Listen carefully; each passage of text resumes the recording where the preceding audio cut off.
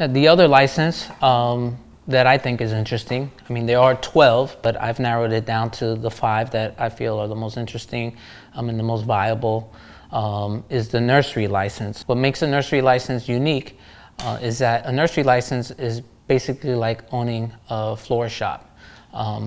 Allows you to sell clones, rooted plants, seeds, and products that basically support growing cannabis.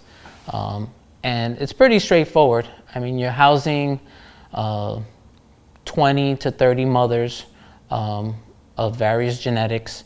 You're basically catering to growers that are looking for really good genetics for customers that eventually they plan on selling to.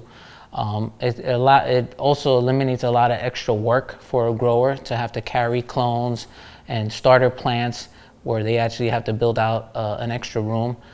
It makes it easier for a grower to show up to the nursery and say, hey, I need 50 rooted OG Kush plants for my grow. Do you have any?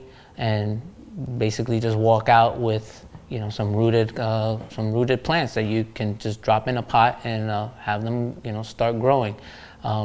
Because the cloning process is somewhat tedious, somewhat uncertain, and it kind of eliminates a little stress level for a lot of growers to not have to kind of worry about that. And it's actually a very good service because a lot of clones, depending on the strains and the maturity level, can go for anywhere between $10 to $50.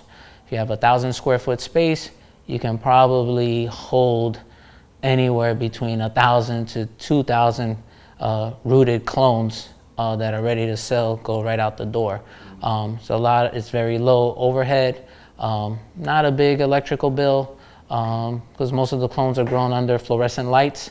But then again, it offers you the opportunity to sell some ancillary products like pots and nutrients and pH pens and ppm pens, because best believe that not only are your customers going to be big industrial growers, but also recreational growers that are going to probably struggle with clones, or are probably just not going to want to be bothered with it.